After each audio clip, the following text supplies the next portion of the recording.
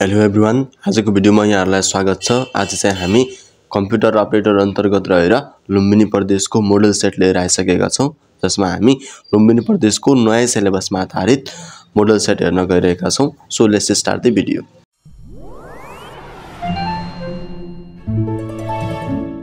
आजको हाम्रो फर्स्ट प्रश्न रहेको छ, व्यवस्थापन सूचना प्रणालीमा तलका मध्ये कुन पर्दैन भनेको छ है। व्यवस्थापन सूचना प्रणालीमा तलका मध्ये कुन पर्दैन भनेको छ, जसको अप्सनहरु छन् सूचनाको संकलन, सूचनाको प्रशोधन, सूचनाको सम्प्रेषण या सूचनाको सदुपयोग भनेको छ, र जसमा सही उत्तर रहेको छ सूचनाको सदुपयोग, जुन चाहिँ व्यवस्थापन सूचना प्रणालीमा पर्दैन है। चलानीमा हुनुपर्ने विषयवस्तुमा तलका कुन कुन कुरा पर्दैनन् भनेको छ। चलानीमा हुनुपर्ने विषयवस्तुमा तलका कुन कुन कुरा पर्दैनन् भनेको छ, जसमा चलानी नम्बर, हुलाक किताब नम्बर, पत्रको चलानी नम्बर या पत्रको विषय भनेको छ, जसमा हुलाक किताब नम्बर चाहिँ हुँदैन है। त्यसै गरिरहेको छ, तोक आदेश कस्तो पत्रमा दिइन्छ भन्छ है। तोक आदेश चाहिँ कस्तो पत्रमा दिइन्छ? आवेदन र निवेदन, दरखास्त, उजुरिया जाहेरी या माथिका सबै। र तोक चाहिँ कस्तोमा दिइन्छ भने सबैमा, आवेदनमा पनि, आवेदन निवेदनहरुमा, दरखास्तहरुमा पनि, जेमा पनि दिइन्छ तोक चाहिँ है। सुशासन ऐन कहिले जारी गरिएको हो भनेको छ। सुशासन ऐन कहिले जारी गरिएको?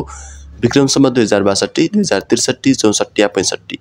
र सुशासन ऐन जारी गरिएको भनेको विक्रम सम्वत 2064 मा सुशासन ऐन जारी गरिएको हो है। निजामती सेवामा राजपत्राङ्कित सेवामा कुन श्रेणी पर्दैन भनेको छ? विशिष्ट श्रेणी, प्रथम श्रेणी, पाँचौं श्रेणी या तृतीय श्रेणी। र राजपत्राङ्कित सेवामा चाहिँ पाँचौं श्रेणी पर्दैन है। It is a database subject to view, change, analyze data in different ways है। यो चाहिँ एउटा database subject हो, जसले के गर्छ भने डाटाहरुलाई डिफरेन्ट वेमा भ्यू गर्न, एनालाइज गर्न या चेन्ज गर्न हेल्प गर्छ। के भन्छ त्यसलाई?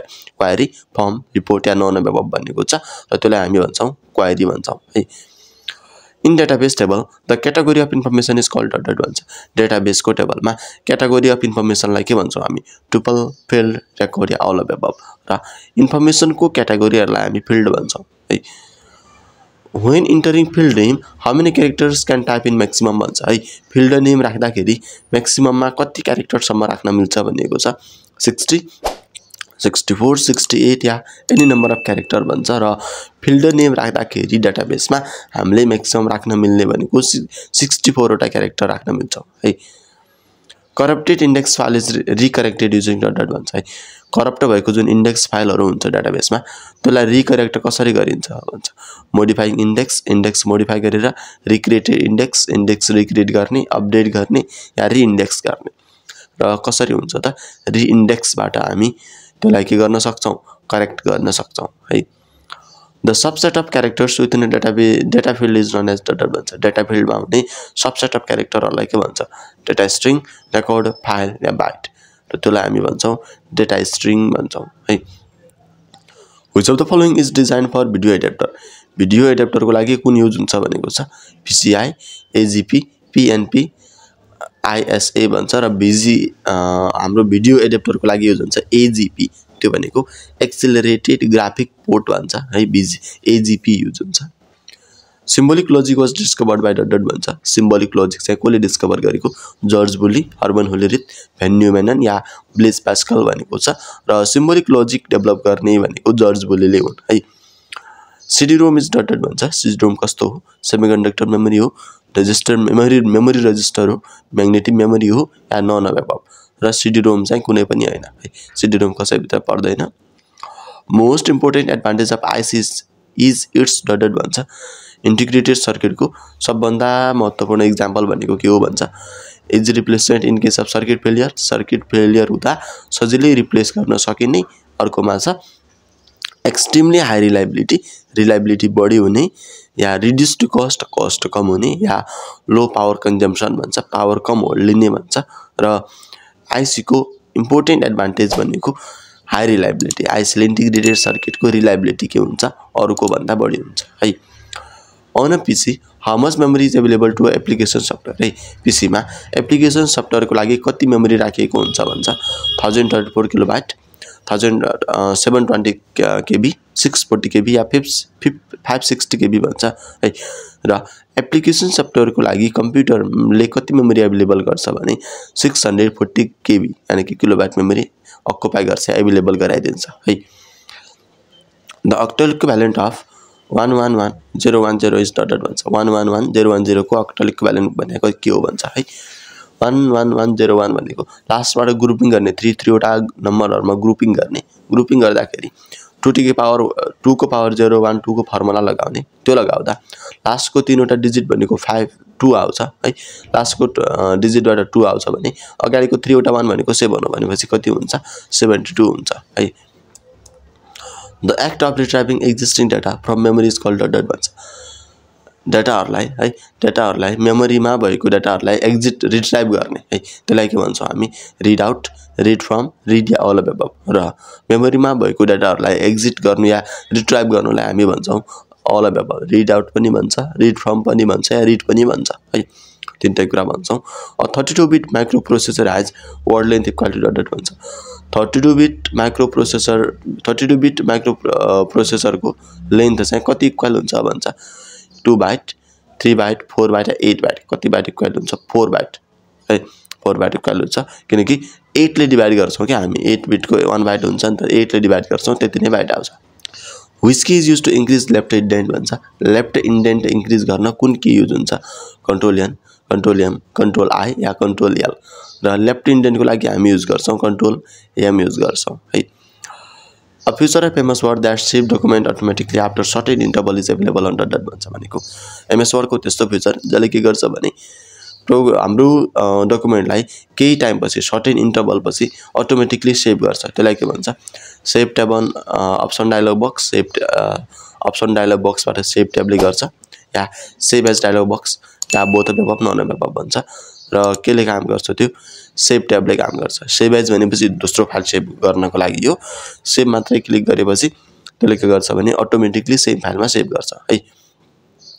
To convert a hyperlink email address to regular text, right click the email address, then click on the shortcut menu भन्छ है hyperlink email address लाई regular text मा कन्भर्ट गर्न पहिला त email address मा राइट क्लिक गर्ने त्यसपछि के गर्ने भन्छ edit hyperlink, select hyperlink, convert hyperlink या remove hyperlink के गर्ने hyperlink लाई remove गर्ने है which enables you to move directly to specific location on document भन्छ डकुमेन्ट मा केले चाहिँ हामीलाई डाइरेक्टली त्यो लोकेसनमा पुग्नको लागि हेल्प गर्छ है सब डकुमेन्ट बुकमार्क्स क्रस रेफरेन्स या आउटलाइन केले हेल्प गर्छ त बुकमार्क्सले हेल्प गर्छ है बुकमार्कले के गर्छ भने त्यो वर्डमा क्लिक गर्ने भने कुनै डकुमेन्टमा डाइरेक्टली त्यो लोकेसनमा पुग्न हेल्प गर्छ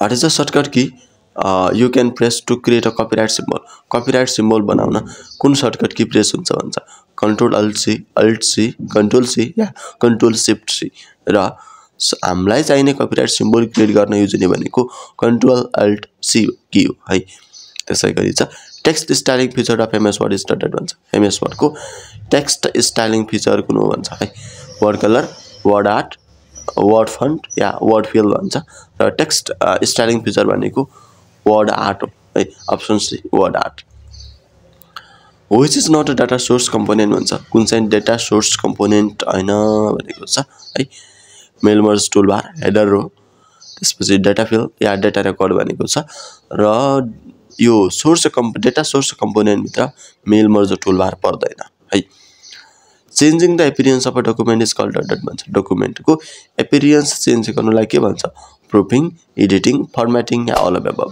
र डकुमेन्ट को एपियरेन्स चेन्ज गर्नलाई हामी फर्म्याटिङ भन्छौं है त्यसैगरी छ what is the keyword shortcut for creating a chart from the selected sale range भन्छ है सिलेक्टेड सेल रेन्जबाट एक्सेल मा सिलेक्टेड सेल रेन्जबाट चार्ट क्रिएट गर्ने सर्टकट की कुन हो भनेको छ F2 F11 F8 या F4 केले चार्ट क्रिएट गर्छ F11 ले चार्ट क्रिएट गर्छ है त्यसैगरी छ which of the following function will return a value of 8 कुन फंक्शनले 8 भ्यालु रिटर्न गर्छ राउन्ड अप 8.999 राउन्ड डाउन 8.4999 या राउन्ड 8.4999 भन्छ र ओन्ली बी एन्ड सी भन्छ र 8 भ्यालु रिटर्न गर्ने भनेको बी र सी दुईटैले गर्छ है राउन्ड अप ले गर्दैन राउन्ड डाउन ले गर्छ एरर या राउन्ड ले गर्छ है राउन्ड अप गर्ने के यिनीहरुले खासमा चाहिँ अब भ्यालु राउन्ड अप भनेपछि भ्यालु इन्क्रिज गर्छ 8 नै ल्याउँदैन 9 ल्याउँछ उनीहरुले राउन्ड डाउन र राउन्ड अप भनेपछि 8 भ्यालु ल्याउँछ दुईटैले है